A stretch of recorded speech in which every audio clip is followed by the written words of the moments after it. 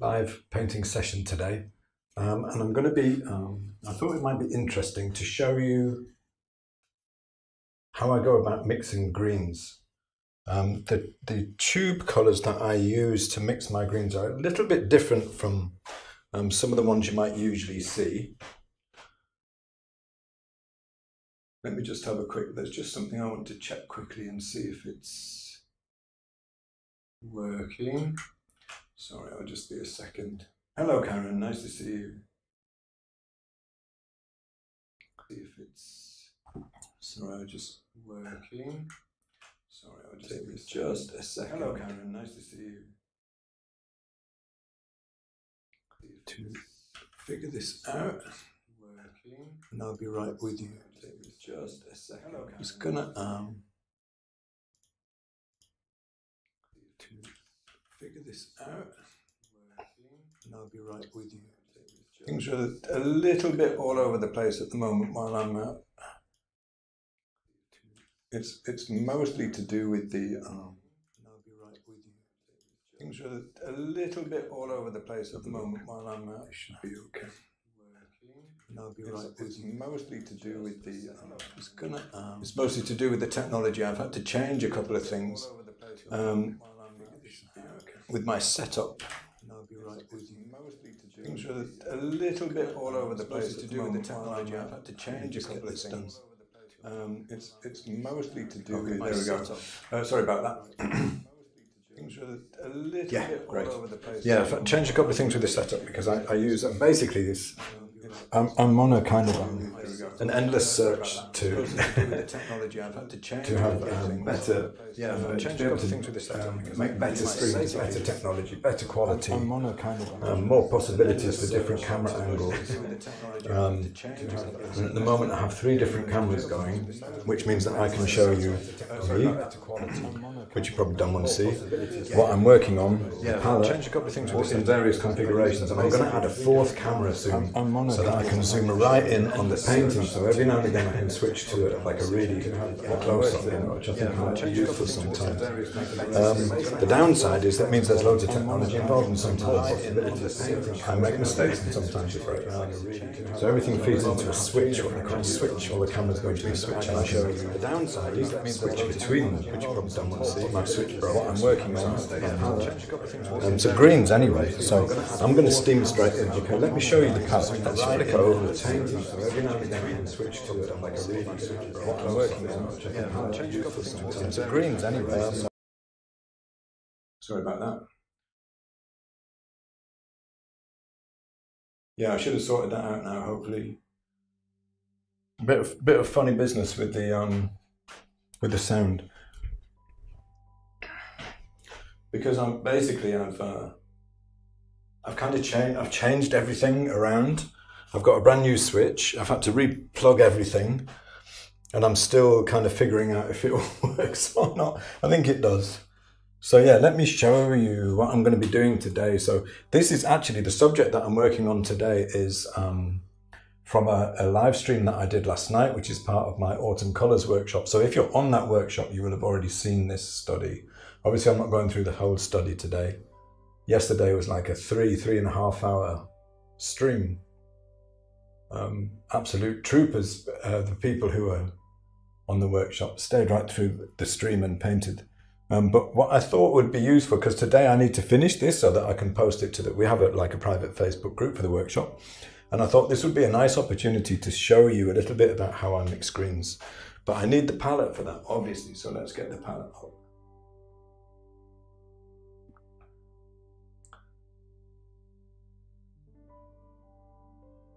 Yeah, sorry about that. I had something funny about the audio. Hopefully should all be fixed now. Let me just move this around a little bit so I can see all the messages. There we go. Nice to see you all. Thank you. I'm glad you enjoyed the session yesterday. I have to admit, I ended up being fairly tired by the end of it. So greens, okay. So I'm pretty much, basically this is a value study that I'm painting over. So the subject, you can see the subject there on the top right of the screen. Now that is actually a photo that I've put through Photoshop and I've pixelated it. So in Photoshop there's a filter, and you go into pixelate and then mosaic. And the nice thing about it is it cuts all of the detail out. So obviously this workshop is mostly about these beautiful reds, greens and oranges and how to mix them. But let me show you some stuff about mixing greens today and how I approach them. It's probably going to be a fairly short session. We'll see, maybe a half an hour. I want to show you the tube colours that I use to mix the greens. So first we have titanium white. Now a yellow, you need a yellow to mix greens, right? But this is not just any old yellow. This is Michael Harding Bright Yellow Lake, and it's an arrowline yellow. And the pigment is PY3. It's a very green yellow. It's a high value, high chroma, green yellow. Just for sake of comparison, I'll put some cad yellow out beside it so you can see the difference. Thanks, Karen. I'm glad you enjoyed it. I was so tired at the end of that stream. I shut down the cameras, I cleaned my palette and my brushes, I had a bowl of soup and I went to bed. But I really enjoyed it too. But it was kind of long. So look, you can see the difference. That's a cad yellow. Okay. And this is the arrowline yellow. So I need a blue, right? Oh, what's this? Ivory black. Yeah. Ivory black is actually a blue. Let me show you why. People say don't paint with black. Well, if you want to make nice greens, I think it would help you if you have this handy. So let's take this off. I just wanted to show you that for comparison's sake. Let's not confuse the issue, huh? So if I take some of this arrowline yellow, a similar pigment to this is Hansa yellow, is PY74. Take a little bit of ivory black and mix them together. Ivory black is low chroma, low value blue. So this yellow is already tending towards green. So when I mix it with this low chroma blue, I get this beautiful green. The chroma isn't too high. It's tending slightly towards yellow. And you'll find a lot now, people talk about mixing greens and they'll have like get all your yellows out and get all your blues out. Cobalt blue, ultramarine blue, maybe a lemon yellow and a cad yellow. Well, I want to show you a slightly different approach. What we want, in order to be able to paint realistically, we want to be able to control the value, the hue and the chroma. Yes, I'm talking about Monsor, okay? Hello, Daniel, nice to see you. So this is mid to low value. That's a nice green, you know, it's a pretty good green. But what if I wanted it to be more blue than that? I could add a blue. But what I will add is this tube of paint is so old I've had to tape it up to keep it together. But this is Winsor Newton, Winsor Green Yellow shade. It's basically a phthalo green. Any phthalo green will work. Pick up a little bit of that, like the tiniest little bit, and mix that in and see how the colour changes. It goes towards beautiful, more of a blue green. Let's get a little bit out to the side and put some more of this in. It's tending towards a blue green, and for some rose petals, that's like, you want it to go more blue green. You can see the difference between them, but I'm not losing chroma. The problem is if you use the standard blues and greens that people tend to try and use to mix greens, you end up with very, very little chroma. What's chroma? Okay. Just in case this is new to you, this is basically Monsor in a nutshell. There are three aspects of colour that we think about. There's the value, from light to dark. There's the hue, which you would say that's the name you call the colour, orange, blue, green. And there's the chroma, which people don't think about very much. So all of these are the same value. But this is a high chroma and this is low chroma. Another word you could think about for that, you could use for that is intensity. Intensity. So what you'll find is it's difficult to get greens intense enough to paint things like red apples and some leaves, especially in the lower values if you just use the normal blues and yellows. I'll get that off my palette before I wash my brush in it. What about if I wanted like the highest chroma green, like this is like an electric green, you know, if I get some of this arylite yellow and put in some of the phthalo green, you're never going to need a chroma that high. It's crazy. That's really, really high chroma. The only time you might want as high a chroma as that is if you're painting leaves and you have like light coming through the leaf, because leaves are slightly transparent, you know, translucent. And when you get light coming through the leaf, you get this, sometimes a really, really high chroma color. So you might want sometimes to really push the chroma up really high. That's a really high, it's a quite high value, but really high chroma green. There's no black in that one. Okay, that's just the phthalo green with the arylite yellow.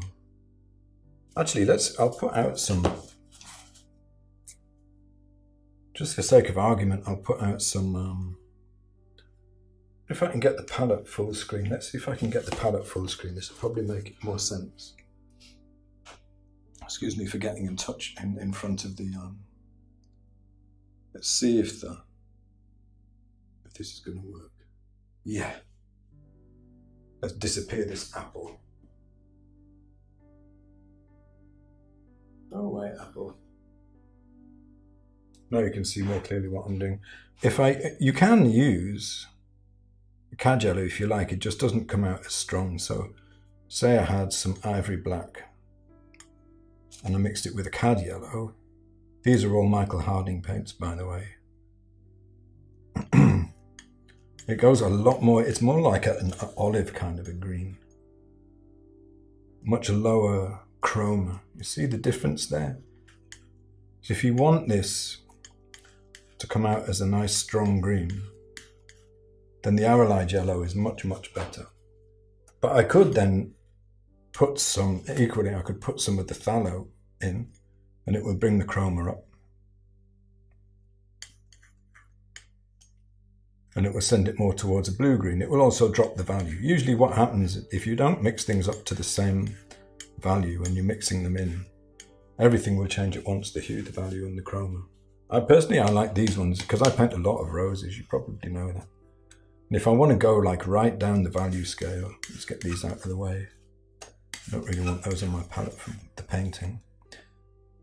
More black, you know, and take a little bit of this green, take a bit of that one actually.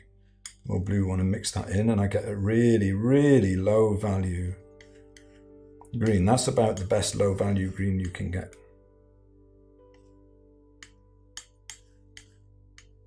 Deep shadows. I'm going to get a shot of this because just in case any gets on my painting, wouldn't want to spoil it. Irene, if you could use help with greens, you come to the right place. I see a lot of, the reason I thought I'd do a little session just on this is basically because these sessions that I do, impromptu live sessions, kind of Tuesdays and usually Thursdays, they're just like whatever I happen to be working on in the studio at the time. And I happen to be working on this today, this study and doing these leaves. So I thought it would be useful just to show you some quick stuff about greens. I'm going to paint some leaves as well, so you'll be able to see like how I use them, you know. Clean up the palette a little bit.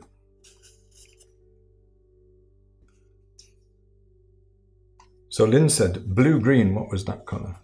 This one over here, it's Winsor and Green, Winsor and Newton, Winsor Green yellow shade. But it's just a phthalo, it's a phthalo green. Any phthalo green will do. But often they're called Viridian or whatever. You know, I wish they would, paint manufacturers would just call them all the same thing. So if I want this to go lighter, I can just take the green and add more yellow. But what happens if I add more yellow is obviously it becomes more of a yellow-green. If I want it to go up the value range without changing the hue too much, then I could add a white. Okay, So adding white, if I get some of this green with some white, this is titanium white, obviously is quite opaque. It doesn't affect the hue quite as much, but it does drop the chroma quite away. But that's actually useful, I think, when you're painting leaves, because if they're those kind of shiny, dark leaves that you get on roses, the light parts are kind of like a reflection, almost a direct reflection of the light. And they tend to be very low chroma. If I wanted to drop the chroma of these greens even more, by the chroma I might, you could say intensity. I know some people call it neutralizing, right? Now I know you probably have heard, a lot of you will have heard that the best way to neutralize a color, people will say, to drop the chroma, is basically the same thing. They say to mix in the complement. If I mixed in a red into this green, the hue would go all over the place. I'd lose control of the color. So if I want to drop the chroma of this green, what I will use is, this is raw umber. I mix a very low chroma color of the same value and mix between the two. So if I get raw umber, bring in a little bit of white,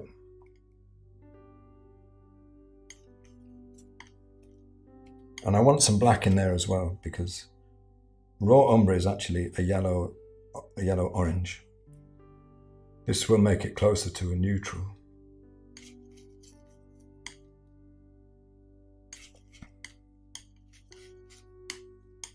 So let's say if I've got like a neutral color there, and let's get this green, they're about the same value. So if I mix some of this neutral into this green, I get a low chroma green. We're just dropping the chroma. We're not really changing anything. We're not changing the hue much. We're mostly changing the chroma. And it's a really good way to do what people call neutralizing, which is really dropping chroma. It's a fantastic way to drop chroma, you know. I can drop it, keep on dropping it until it gets to the point where it's almost grey. Really fine control. So, you know, I basically got, you can see that's getting greyer and greyer as I mix more in. Oh, I will be doing another workshop soon, actually. I think I've just managed to find a source of David Austin roses, because obviously mine have finished now. So I think I'm going to do, in January, another flower painting workshop.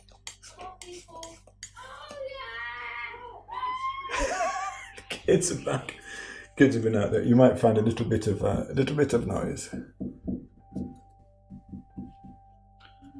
Can you? Is the door open? Can you get in? Yeah, I want to back so I can open it. All right, good lad. Good lad.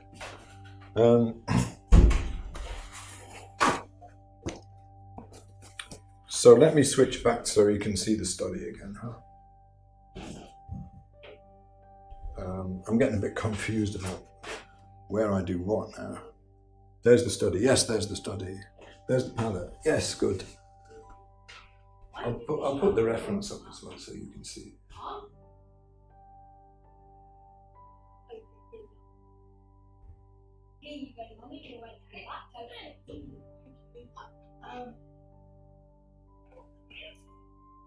That should be okay, hopefully.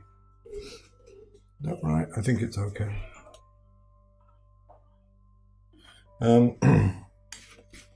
Sorry, I'm still playing around. I've just completely changed the setup as I was saying, so I'm still playing around with it, making sure it's all right. Looks like I've got a bit of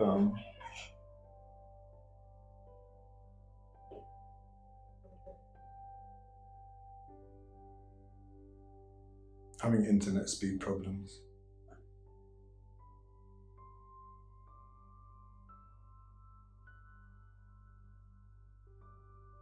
My internet speed is coming up and down a little bit today. I don't think it's the setup. I think it's my internet connection, possibly.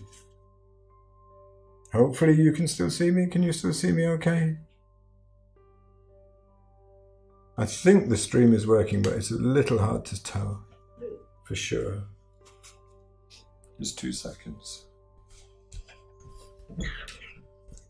Lily, can you check that internet is plugged in upstairs, and if it is, unplug it. Okay. And ask for me. Okay.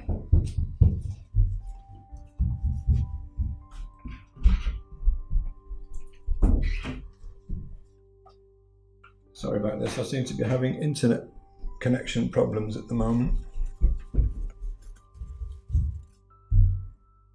Everyone's saying you can hear me all right. I can see my internet is bouncing up and down though. It's a little bit worrying. Usually I manage to get like really good quality on these streams, but things are a little bit up and down at the moment, looks like. Hello Mariana, nice to see you. Yeah, it's looking very choppy for me.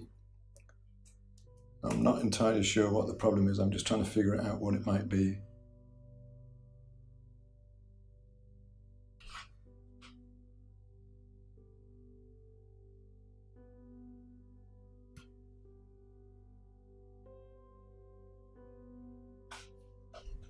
I might have to stop the stream. I might have to stop the stream because I'm having... Hello Elaine. So for some people it's fine, and for me I'm having a bit of trouble with it. It looks like it's very choppy and it's coming and going. Difficult to say what the problem might be.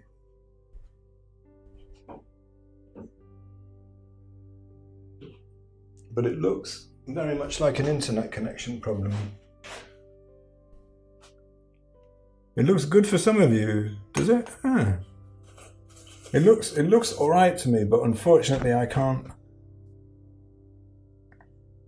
see any movement happening. It looks very, very choppy to me at the moment. But I'll just put a little bit of color on anyway, just to show you, like, here, this area here is like full shadow, very dark. So for this, you know, I can take the green that I've mixed here. If I want it to make it a bit more of a blue-green, I can add a little bit of the phthalo. And I'm painting this over the existing study. So all I'm really doing is adding a little bit of chroma and keeping the values about what they are.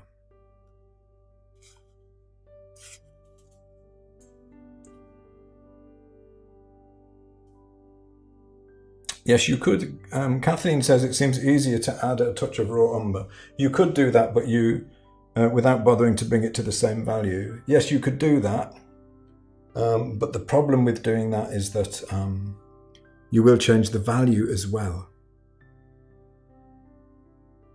Sometimes by quite a bit. So the lighter part, as it comes out of the shadow and into the light, this leaf will come here.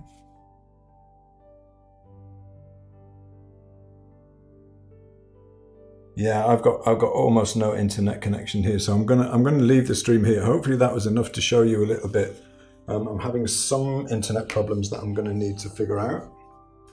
Hopefully you can see me.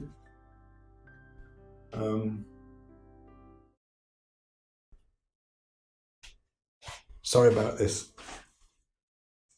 It might be something to do with the setup, but internet connection problems today. I'm going to sign off now, and I'll see you again. Hopefully on Thursday I'll be able to stream again. Bye for now.